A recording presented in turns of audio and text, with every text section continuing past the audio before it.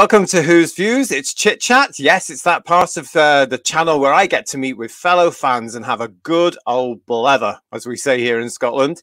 And here I am, being joined by the one and only Mark D. Hiya. Hello. How are we? Hello, everyone. How are you doing? Yeah, really well, thank you. Really well. Good. So, yes, no, it's been a good Who time catching up in the Who Cave. But as said, we all know I like my classic series, and I watch that over and over. Absolutely, and as you see, he is broadcasting from his very own Who Cave. Now, your Who Cave, as you call it, is a separate building to your house, isn't it? And it's just full of your own memorabilia. Yes, this is my little hideaway from the world. It's this is version Mark II, because we moved house, unfortunately, about a year and a half ago. So I had to recreate what I had created originally. But yeah, it took about 4 months. Luckily, the place we moved to had a very large building that I was able to separate from the house. So I was able to amend that and turn it into Who Cave Mark II. So, but well worth the effort put in. I'm sure it is. Yeah. And was it bigger than your original one? Yes, it is. My original one was about 5 meters by 6 meters, but solely purely for the collection. But unfortunately, it started to grow anyway, and things started to. I guess it was. I had it all in the house for many years, and then eventually, I got to the point where my dear wife said, "Okay, build your shed." So, Who Cave Mark I was born, and all my merchandise ended up in there, and then it started to grow. So, and then it started to. Yeah, it started to swell a little bit, and then obviously we moved, and so this building that I'm in now is marginally bigger than the previous. So I've got a little bit more space to put some larger items in if I choose.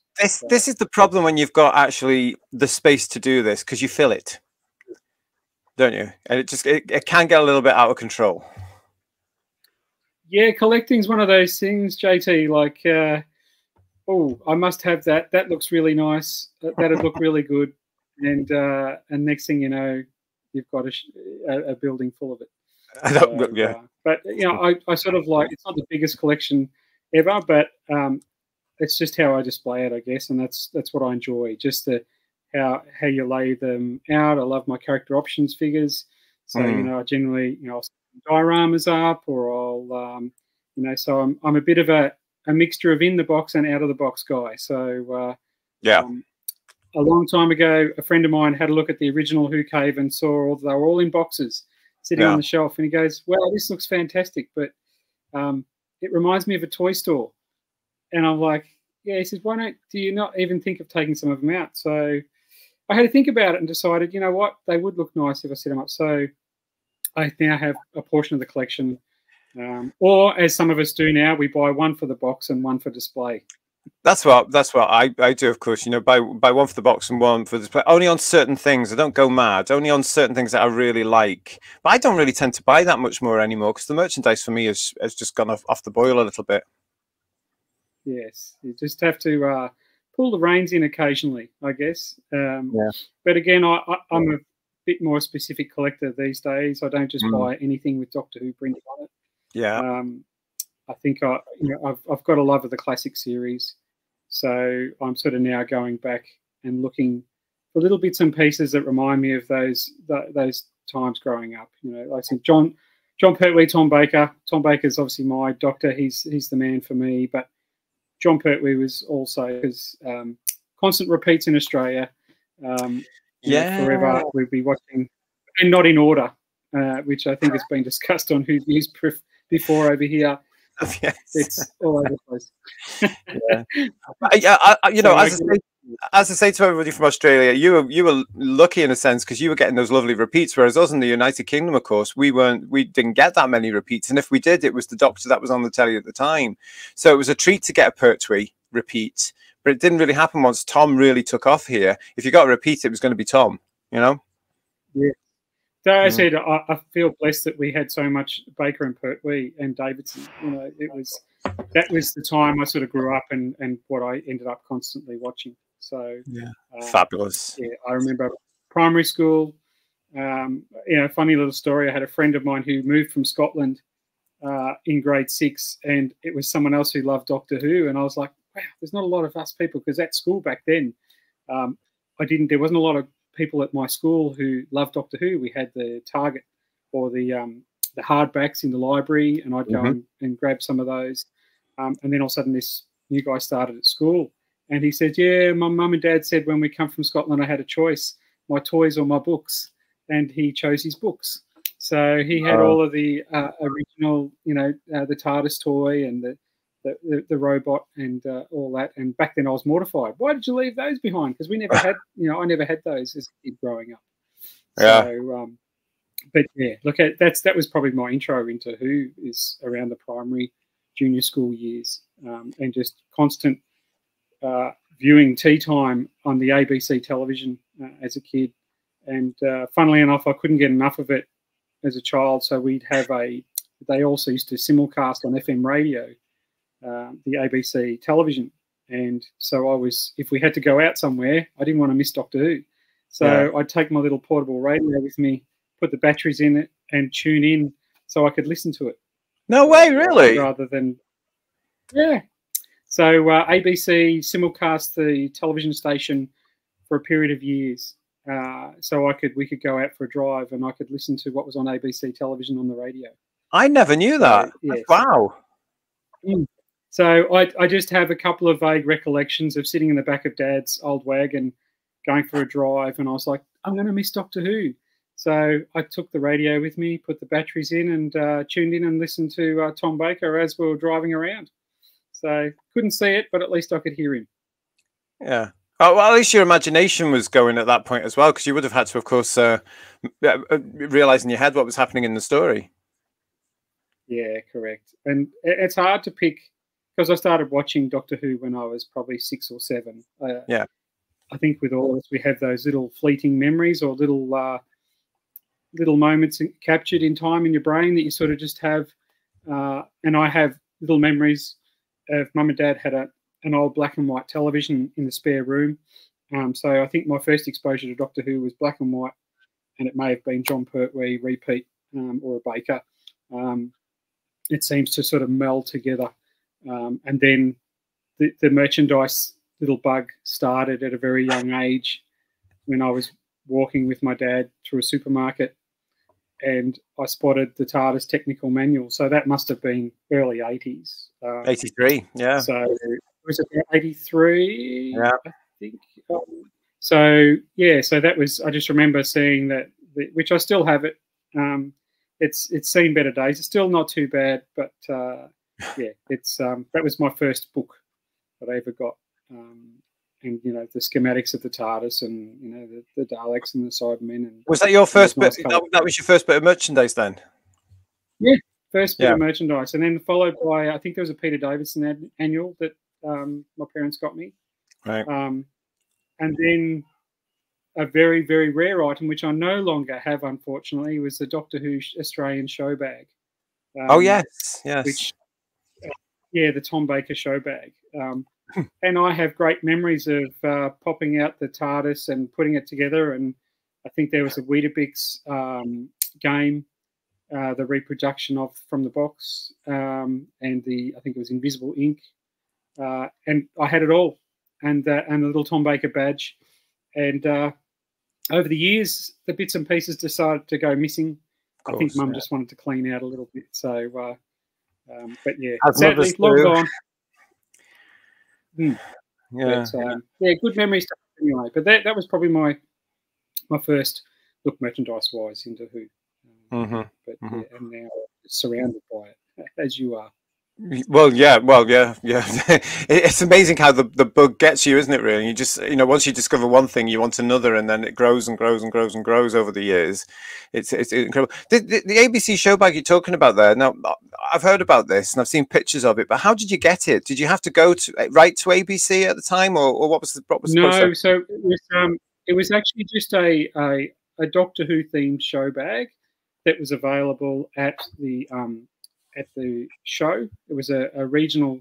So where I grew up in country Victoria in Australia, they have like the Melbourne show. They'd have the regional shows where you could buy all the show bags and the rides and you know, and so there would just be a van set up with all the different show bags above. And I just remember, I think I got Doctor Who and the Fall Guy. Yeah, so, and they just have little toys and bits and pieces. Even many years ago, I got a Star Wars show bag that was giving away figures. So, yeah, so it was just at one of our local shows. Right. And very rare item these days. A friend of mine's got one mostly complete, and there's a couple other people I know who've got one. But yeah, it's mine's gone in the sands of time, unfortunately.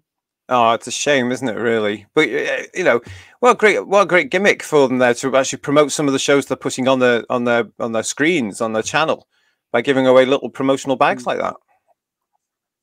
Yeah. So, and again, it was I've now retained. I've got one of the little Tom Baker badges. It was just basically a plastic backed badge with the cardboard insert of Tom. You know, one of the popular 80s photos of Tom in there. So I've got that back now. But yeah, pride and place in my little Tom Baker display in my cabinet. So, but yeah, that was my introduction to merchandise, and now it's just sort of grown around me. Yeah. You mentioned that you're interested and that you like the character options ones. So you're like myself. You've got a hell of a lot of character options figures in your collection, and you very kindly sent me a couple of photographs. And I want to talk about these prototypes you've got. Now, are these your favourite figures? Yeah, they're a recent addition. So on my recent UK holiday, I was very fortunate to meet Al Duar amongst a few other people at a very special lunch that was put on for me with a friend of mine. And it was just very surreal, just sitting down talking to Al about, you know, these things that I'd collected. And he sort of walked over and presented me with these two little figures. And from, I think, and obviously they're from the most current waves.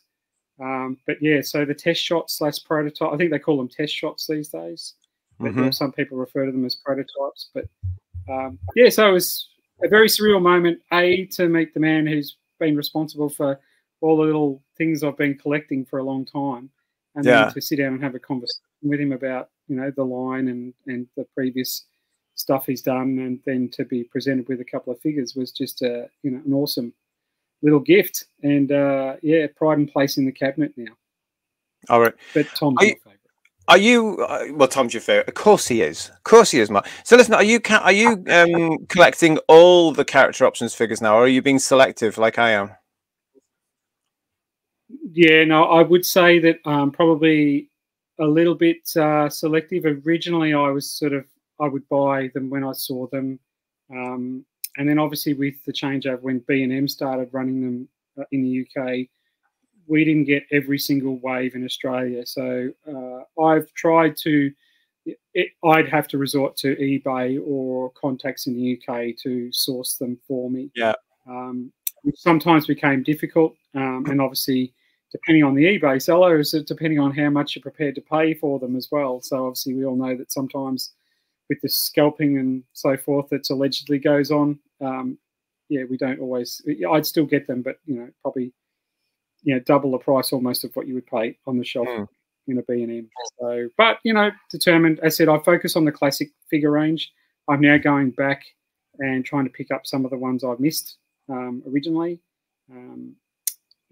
The last few years I've been a little bit more focused on collecting the figures. So, but there was a time where, unfortunately, Doctor Who wasn't a big thing on my radar.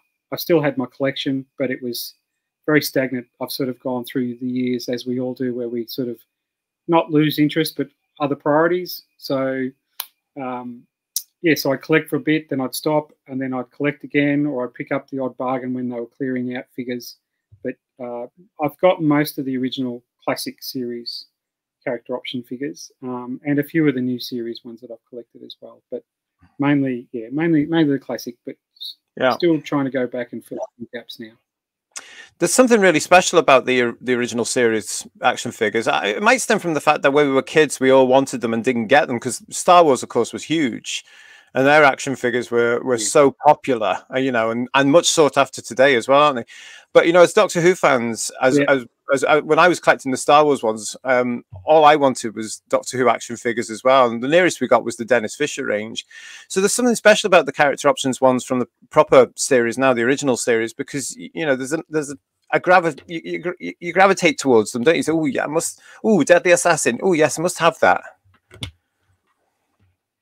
Yeah, I think when they released the classic wave, that first wave of figures, you know, the Vok robots and, you know, the Cybermen and the Master and, you know, all that original range, it was like, oh my God, I've wanted these things since I was a kid, you know, because again, you know, sad life as a kid, I'd read the books. I'd had Star Wars figures, but I didn't have Doctor Who figures. So I'd resort to making little cutouts or drew my own TARDIS and made my own figures because I didn't have them. So the things you do when you're a kid. And then I guess as an adult, it's the want or the need to fulfill yourself with and surround yourself with childhood memories. And I think that's probably what's driven my collection. And especially because it's in its own separate space. I can come in here and switch on the television and put on a Baker or a Pertwee or a Davidson or something and sit down and just wind the clock back and immerse myself into classic Who and look around the room and be surrounded by bits and pieces from the show's history. And I think that's why I like collecting, JT, I think. So, and you know, and again, being able to meet actors from the program and stuff has not always been easy living over here. From time to time, over years, we've managed to get a few of the actors here. So I've been very privileged over the last, since I was probably about 18, 19, went to a few, you know, locally put on Who events and, you know, met, you know, people like Fraser Hines or Sophie Aldred, you know, and I've been to a couple of latter events where we had multiple doctors, classic doctors here around the 50th anniversary time. Yes. So, that was you know, we had a thing called Lords of Time, which was a big sort of convention put on when merchandise and everything was booming around that time of the 50th. You don't have to look at all the character Dr. Dalek sets that were popping around as well. And so it was great because I got to meet, you know, a lot of the classic series doctors. Tom, unfortunately, I haven't met, but, you know, past Tom, obviously I've met all the classics and even Paul McGann and Colin and Peter and Sylvester. But that's been, you know, that's been great. And then obviously my love of figures and my love of, and then I got in 2003, I got to go for my first trip to the UK, where I attended the Llangollen exhibition. And that was probably my first foray into seeing real props and costumes. Oh, really? Yeah, of course. Yeah. And that sort of segued, fast forwarding to the last couple of years, where I'd touched base with Alex Storer, who's a friend of Who's Views, and I posted some pictures, my old pictures from 20 years ago, on the Dapol site, and Alex reached out to me and said, "These look great. I'm working on a book with John Collier. We're doing this, which is a book still to come out." So that led me into a few months of collaborating and supplying, you know, photos and images and assisting and being a contributor to a book which is due to come out at some point. And that led to Evolution of the Toy Dalek book, which I think you've spoken to Alex about as well. Yeah, he's been on. We've got actually one of your pictures, because we're going to say to you, one of the great things about you taking some of your figures out is that you do play with them, don't you? Yeah. Yes. I like my photography. And you did this for Alex's book, didn't you? Yes. So that some of these the figure shots are from the book.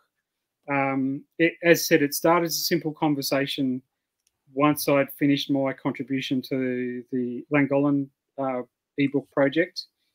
Alex and I sort of kept chatting, and he said, "Oh, look, I'm working on a project And I said, well, I'd love to help. And he wanted an Australian perspective of collecting of Daleks, and he knew that I'd had a little bit of a collection. So it sort of went from there. I wrote an article for the book, and then we started discussing what sort of photos.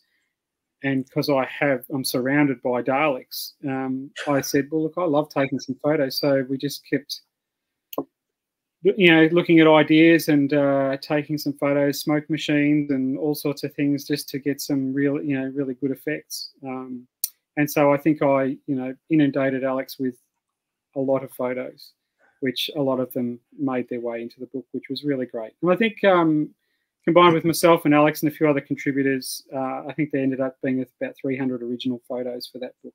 Wow. So it's always better to have more than less, though, isn't it? Yeah.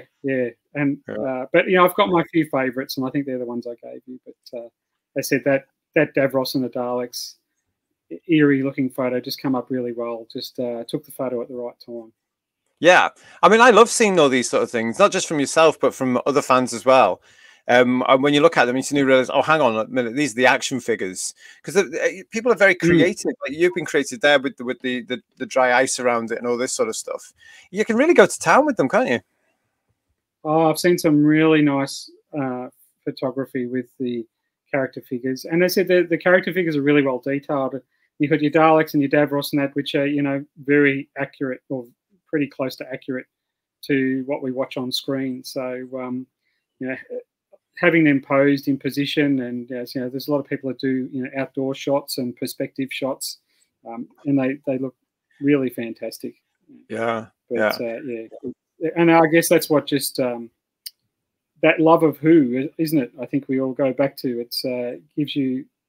It makes you happy doing some of those things, and I enjoy it. Mm-hmm. So that's why I've been glad to contribute to the couple of those books. Yeah. But so I said, I think John and Alex will have that. Well, John's still finalising that, and that'll come out in due course. And I'm sure you'll be able to talk to the boys, and I'm sure they'll appear at some point telling us all about it. Something to look forward to. Talking about Alex, though, you were back in Britain last year. Yes. Yeah. Yeah. No, it was. As I said, I had a very big whirlwind tour of the UK, and it was over about a 3-week period, but a lot of planning. Was it only 3 weeks? Involved. Yeah. Wow. It seemed longer, but it was a crazy time, and I travelled by myself. But I had to meticulously plan every little step. There were still a couple of things I didn't get to do and see. All right. Okay. Ideally, yeah, it was. I sort of went from London up through Sheffield up to see Neil Cole at his museum, where we caught up and got to meet face to face, which was really good. We did, yeah. That was a good. That was a lovely day there. Yeah. And Neil's museum, like I've been friends with Neil for a long time, and conversing with Neil, and I'd always threatened that I'd go and visit him, and then it came to fruition, and it was great. So as I said, but it was a lot of planning. I had to work it because obviously a lot of time and distance and travelling. Absolutely. Because I think from London to Allendale is like 5.5 hours if you drive straight without a stop. So so I had to pretty much meticulously plan. But as I said, for me it was a very big Who holiday, and from the moment I landed, I pretty much didn't stop. First thing I saw when I got out of Earl's Court was the big police box, which was a sign for me that this was going to be an interesting holiday. So, and again, my first few days in London were really good. I caught up with a friend of mine, and he'd organised a bit of a surprise for me, and that's where I got to meet Al Jawar, Mike Tucker, Rob Alsop. And so Al was there with his brother. It was just, and then David Banks and Mark Hardy. So, to walk up to a restaurant and there's a guy standing there in the doorway just looking down at me, and it's like, oh, so you're Mark? Yes. So it was a great time, and yeah, got to network with a few people, and it was great just speaking to someone you watch as a childhood thing, watching the Cybermen. I love the Cybermen. Really, I've never noticed. Sorry, JT. This is one of yours, isn't it? This is a picture you've taken. Yes. This is your Cyberman in your Who cave there. Yes, it's a reproduction, but I think from This Planet Earth originally. I think. Yeah. Yeah. But yeah, full size. I've even got the cyber gun to go with it. Yeah. He's a good talking point. It's a good, yeah. Well, it would be a good talking point. Yeah, seeing that, and you've lit it beautifully. Thank you again. It was. I think the lighting in here is what I really love to do. Like, I think it's evocative of going back to those days of the exhibitions, which is something I discussed with Neil. How Neil has his museum set up is fantastic. Like, he's got everything. It's such a small space, but he's got everything just meticulously, a good use of space, and that mood lighting with those different coloured lights. And I think that's something I've tried to recreate on a very small level here, just to give an atmosphere, because I think it's just it's calming, and and I enjoy it, and it just gives that little bit of mood lighting is great for that sort of stuff. Well, that's what it's all about. I mean, those people that set up and worked with the original Blackpool exhibition all those years ago in the 70s and 80s didn't know what trend they were setting, really, when it came to showcasing and displaying Doctor Who props and costumes. Yeah, well, I mean, and obviously the high UV lights and stuff, it can be detrimental to props and things. So, yeah, now we know. So now we know. Yeah. And I think it's... And I said, in my collection, I've got a couple of original pieces, and one of my favourite bits is I've got a pair of Cyberman gloves from the Invasion, which I managed to get hold of a while back, and they're now locked in behind the glass, never to leave. It never ceases to amaze me, Mark, how all these things from a Britain's tea time family show from all those decades ago managed to find themselves all around the world. And you hear about things like, oh, the Cybermen's gloves from the Invasions are with you in Australia, and such is in Singapore, and this is in Canada or wherever. It never ceases to amaze me. How did these things travel? I guess it's just something evocative with the program. Like, it means a lot to a lot of people and a lot of kids growing up. It was their escapism from the world. Sometimes they could just switch on that box and sit in front of it and be absorbed, in that program and what was before and after it for, as they were a kid. And, in the playground, you talk about it all the time. What did you think of this episode? Kids running around pretending to be Daleks.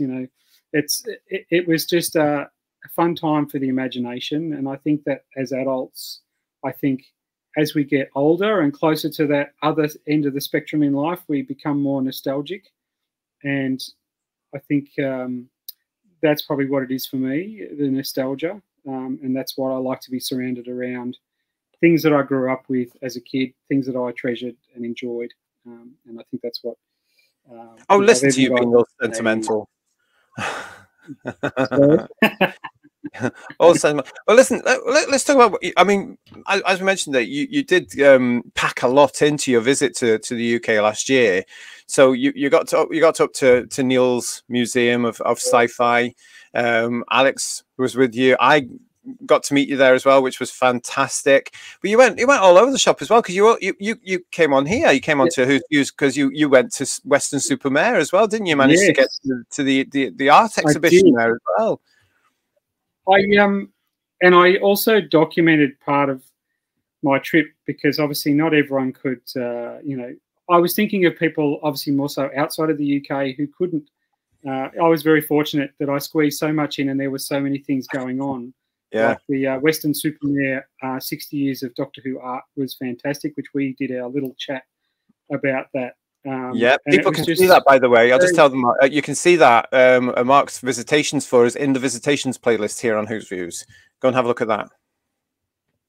But and that was a long stretch to get there for me, but well worth the effort to see all of that art. It was mostly in private hands to be all collated together in one little place, which was really nice.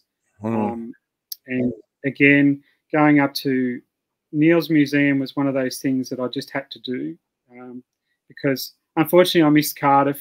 It's no longer around, the exhibition, so I'm a bit too late for that. Worlds of Wonder, I was a bit too late for that as well. Well, you never know. Worlds of Wonder, of course, is coming to New Zealand. So if common sense would dictate they should pop over to Australia. That's common sense, though, isn't it? Yeah, common sense doesn't always prevail, JT. Very, very true. But fingers crossed.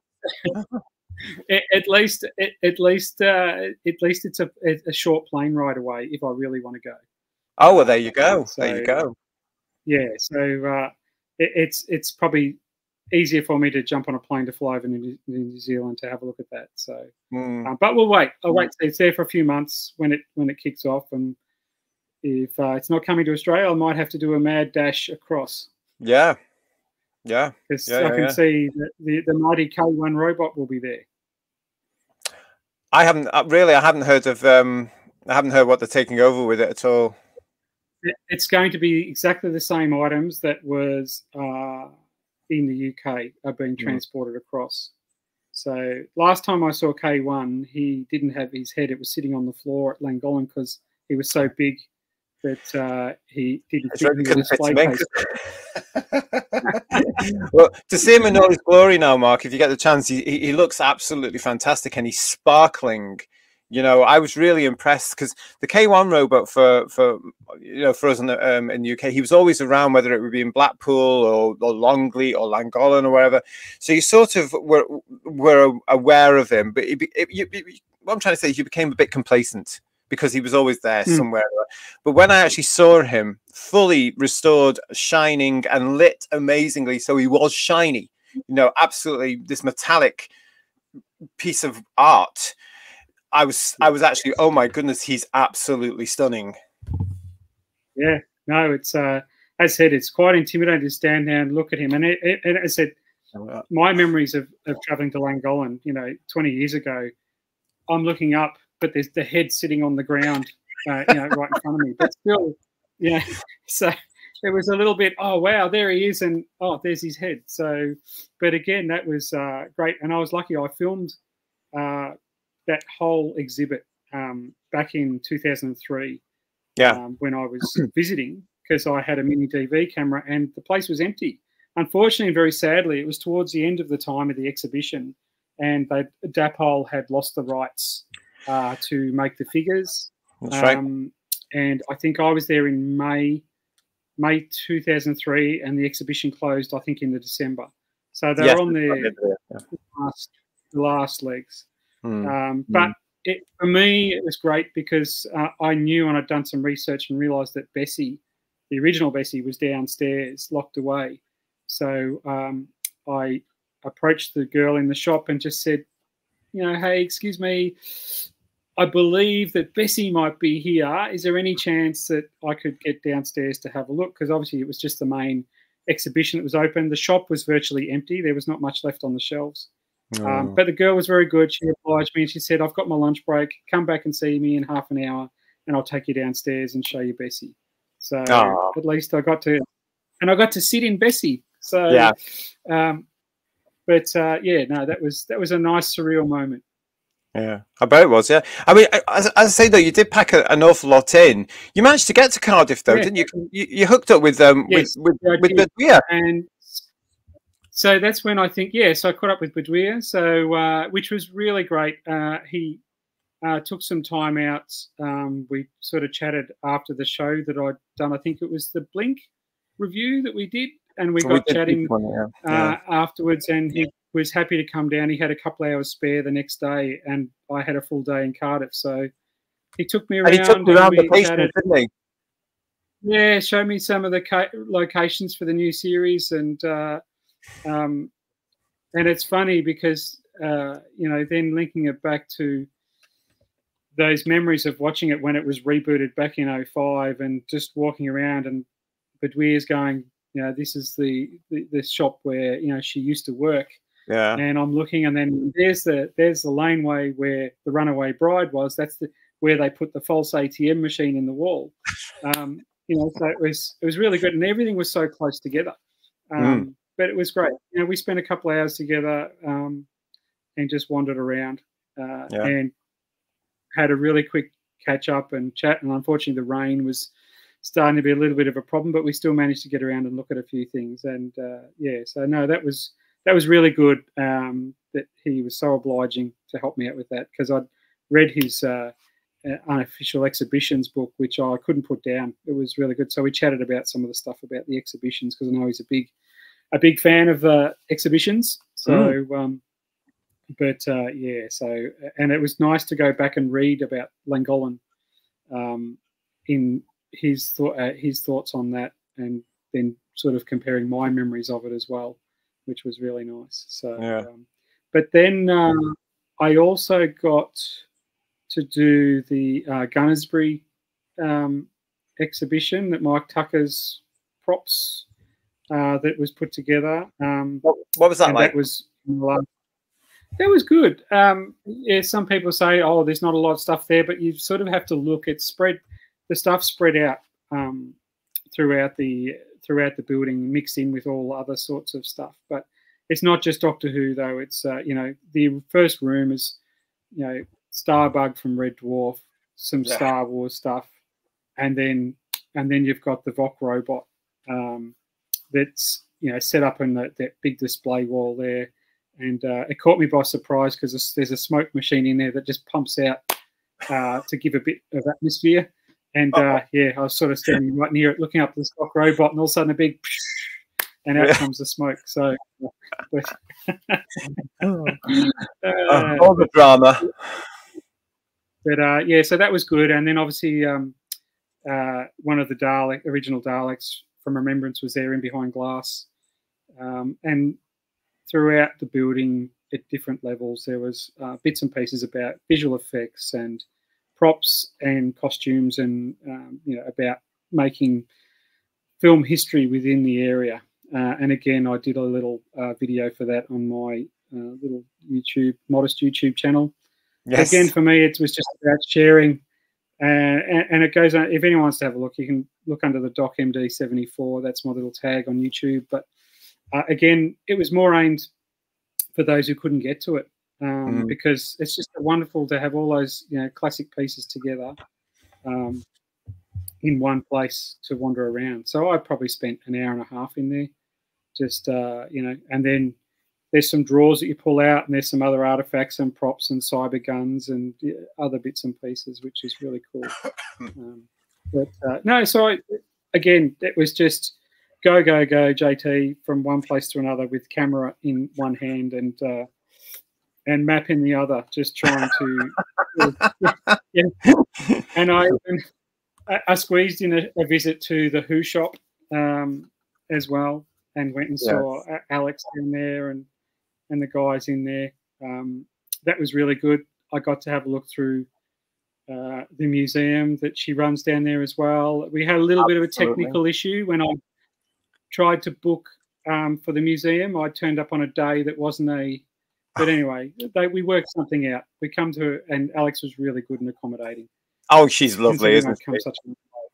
Yeah, and we had a good chat and shared some stories. So, but again, you know, the guys and Toby in the shop there was really good too. So, I managed to squeeze in a couple of visits there before I went home. So, but it was. Did you spend some money in there, Mark? Yes, I did. Well, that's the problem. You go all the way to the UK, and you know, I had to fill the suitcase up. So because you know, it's a decision: do I take the clothes home, or do I take the Doctor Who merchandise home? So thankfully, DHL are really good with sending boxes home.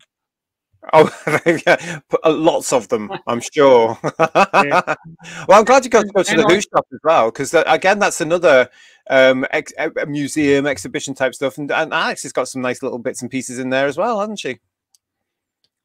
Yes, yeah, no, there's some really and the TARDIS console from the Ultimate Adventure, and Oh I yes. think John Pertwee's cape from one of the annuals, and obviously we're discussing about Mr. Pertwee, and trying to remember his lines, and so Yeah, there'd be scribble all over the console, so he console. could Yeah. remember some of his lines. God bless him. So.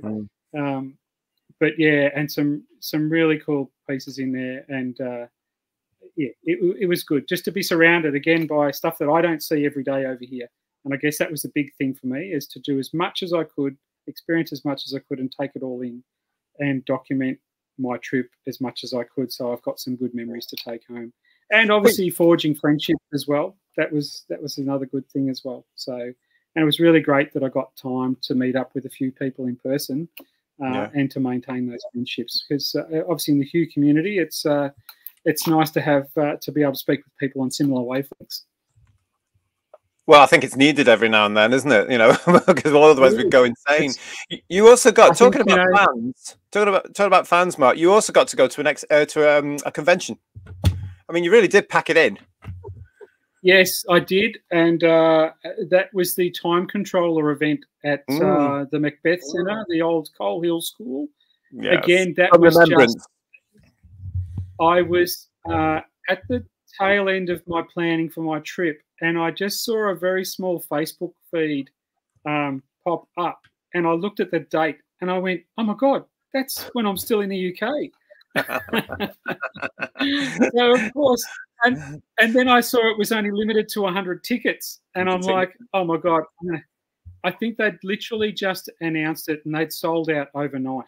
And I think I got ticket 89 out of 101 tickets or whatever they want. Wow. So, and it was awesome to walk around Coal Hill School. It's changed. The external hasn't changed. No, it looks exactly the same. Yeah, some of the internal stuff, obviously, with change and development and what they're running there now. But just the big thing was we got to do, we broke up into little tour groups. So we were taken to, outside of the building where the TARDIS materializes against the wall, and the Doctor and Ace get out, and they have the conversation about anachronism, about the radio, and then there's the doorway where the little girl standing in that, and then doing the tour on the external, we're looking up and seeing that classroom window where obviously the Dalek shuttlecraft comes down, and Sylvester's hanging by his umbrella, and then so that was all fantastic. And then we go upstairs, go up the stairwell where Ace is running away from the Dalek as it appears on the stairwell. That was great to just see all that in the flesh, and then obviously we go into the room, open the doors, and lo and behold, there's Sophie Aldred in her Ace costume, standing there with an Imperial Dalek, and a baseball bat. So, and then towards the end of that conversation, Sylvester walks in. So, as I said, it was an amazing day, and got to, meet quite a few people. And it was funny, I was standing in line with someone waiting for an autograph, and they go, "Are you Mark?" And I'm like, "I'm the only Aussie standing in the, you've got those your Who cave. That's really cool." Okay, thanks. Wow, how did they find out about you? Well, because look, it's been the last couple of years, I've been a little bit more sharing of my collection and stuff, and that's why I've got an updated, I've got videos back to my original Who cave, and that all came about through Keith Barnfather. So I'd posted something on a site, and Keith reached out to me and said, "That looks fantastic. My original Who cave," because I think I put some photos of it lit up at night, and I'd made the police box sign to go over the door, and it was lit up at night, and then all the coloured lights inside the shed, and it just the shed was hard as glue. So I think it just invoked Keith was like, can you film some stuff for me? Can you send it to me? And so because he was doing the documentary, I think this one, Lockdown. This guy here. Yeah. So I submitted some stuff to Keith and didn't think anything of it and just thought, I might get a photo or two on. And then I got featured in it about 3 times throughout the thing, and it was a bit of a focus on the Who Cave. And but yeah, it was fun, and that dipped my toe into the water a little bit, and it's probably rolled it on since then. But yeah, so I've just put my collection on YouTube just to share it with people, just like-minded collectors, and I enjoy looking at people's collections and how they display them. It's nice to see other people's passions and how they their little escapism from the world. So, so, and that's why I said it rolled from there, and I managed to catch up with Keith finally at the same convention. Because I said, mate, I'm only here. I'm going home soon. Any chance for a catch-up coffee? And he goes, are you going to the convention? I said, yep. And so that was great. So we got a quick chat. I mean, we're all busy people, so we got a time for a short conversation. And David Howe, I also caught up with him. Now, I've been reading his books for a long time. And David and Samantha, that was another thing I slipped in with Alex, actually. Alex and I did a bit of a road trip. So you did, on your way back to London, yes, because you stopped in on David's new his own little exhibition of merchandise, really, isn't it? Yeah. So again, classic timing. Alex messaged me one day and said, "Hey, David's just opened his private museum. What do you think?" And I said, "Do it, mate. Whatever. I'm happy to do it." And so we made it work. We spent a couple of days up with Neil and caught up with yourself, and then we sort of just made our way back down on the Sunday and managed to find time to. David had run a little open day with a few other people, so we got to go in there.